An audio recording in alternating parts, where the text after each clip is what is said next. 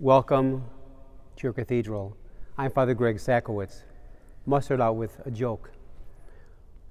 4 brothers left home for college, and they became very successful doctors and lawyers.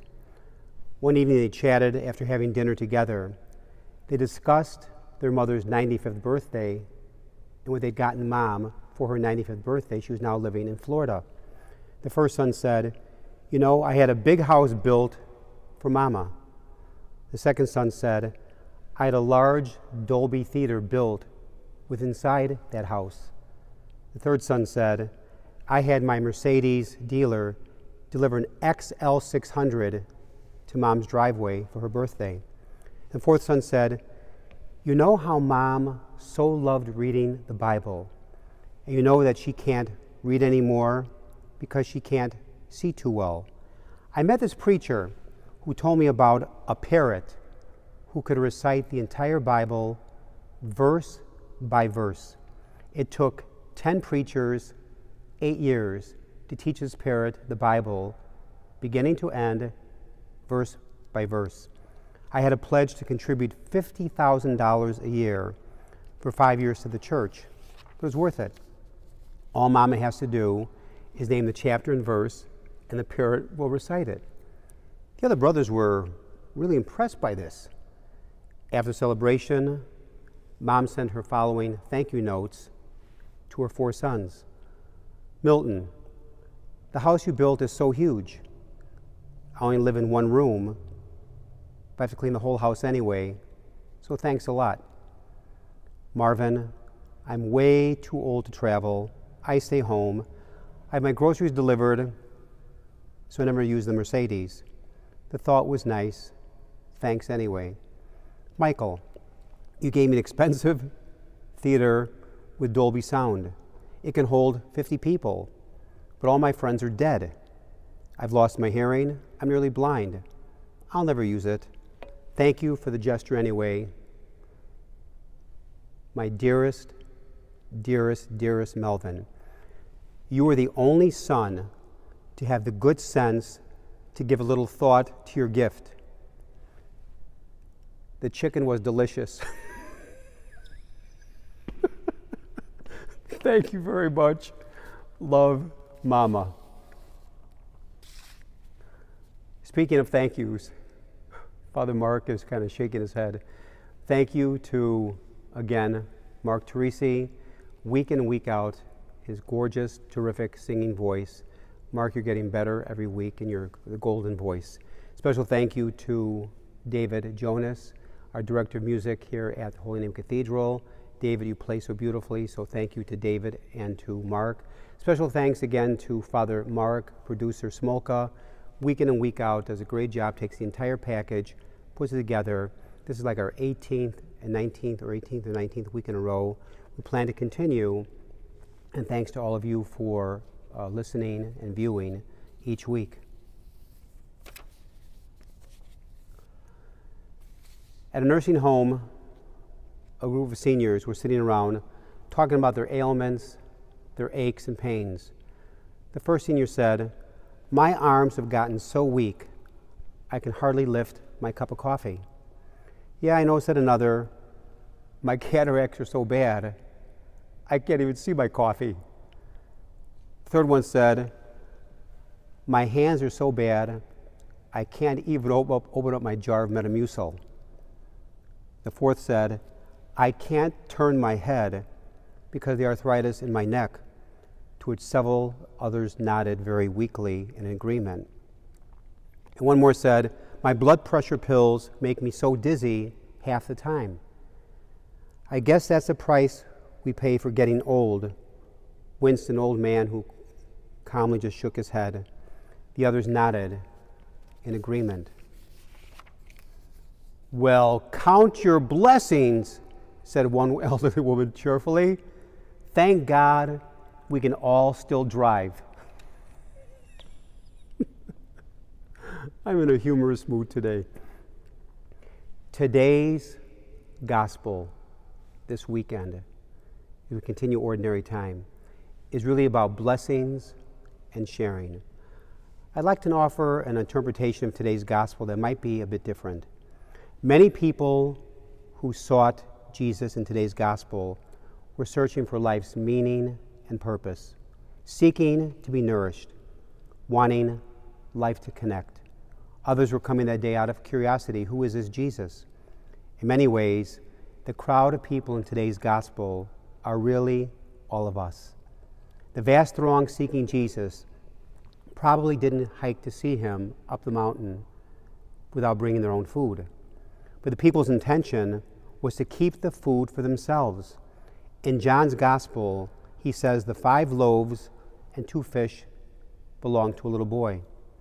That little boy and Jesus instigated a miracle. What Jesus did by example was to take food and share with those around him. The people in turn are freed and follow the Lord's example and share their food with those around them. At the end, fragments were gathered, all gathered up, filling 12 baskets. Did Jesus perform a miracle? Absolutely yes. Jesus is the greatest miracle because of love. Jesus fills our hunger, which in turn allows us and frees us to reach out to others in need. Maybe 2 key lessons for all of us as we listen and ponder the scriptures from this weekend. The importance of being Jesus Christ to each other. The importance of being Eucharist to each other. The word Eucharist means to give thanks. We truly, despite COVID-19, have so much to be thankful for. However, sometimes, many of us, I think, we become our own worst enemy. We blame others, we feel sorry for ourselves. Expectations of what I want are not met. We expect this or that from life. Many times we procrastinate. Listen to this story.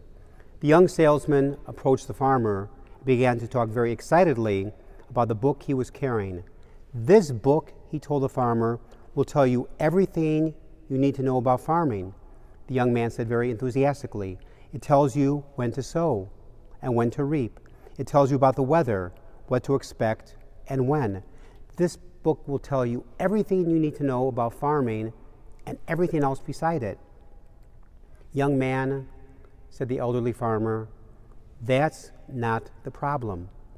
I know everything there is in that book you want to sell me. My problem is doing it. My problem is doing it." You know, what 3 words would I like written, or would you like to have written about yourself on your tombstone, on my tombstone? But even a harder question, if I were to die tomorrow, or any of us died this month, what 3 words in reality about us would be written? If I were to say I want to be loving, in reality, am I loving? I remember being compassionate, but have I been compassionate? There's always a time to change, to grow, to start over, to become more like Jesus. A giver, one who lives for others, start today, despite COVID-19. And I've said this before, no matter how many steps we take away from God, it only takes one step to get back to God. Powerful story. A dad asked his 7-year-old son, who was coming to his 7th birthday 2 weeks later, "Now, son, what would you like for your birthday this year?" And the son thought about it and said, "You know, Dad, my birthday coming up, turning 7 in 2 weeks, I would like a ball for my birthday." "Great," said Dad. "What type of ball?"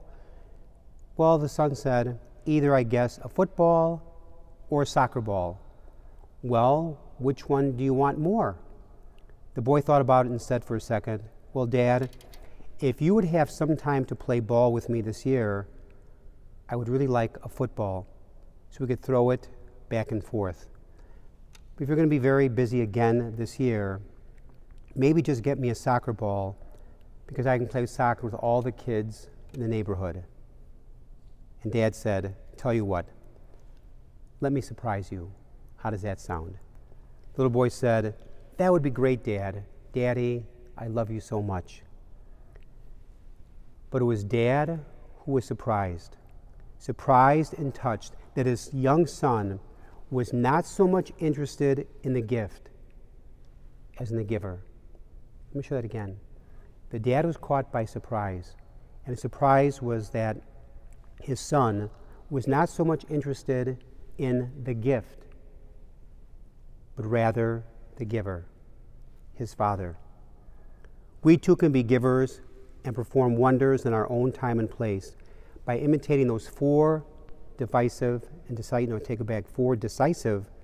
Eucharistic verbs found in the Eucharistic prayer: to take, bless, break, and give.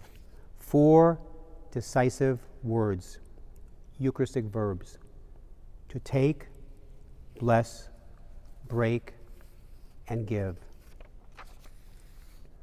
Taking from what we have, number 1.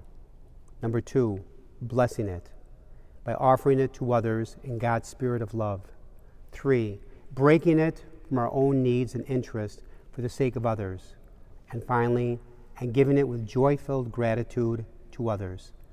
Christ calls all of us to be a Eucharistic people, to become the Eucharist we have received for others in our generosity, compassion, mercy, and work for reconciliation and justice. St. Augustine once said, Eucharist, by receiving Eucharist, we are called and challenged to become what we have received. Think about that. By receiving the Eucharist, we are challenged to become what we have received. Lord, what do you ask of me this day? And give me the courage to do it.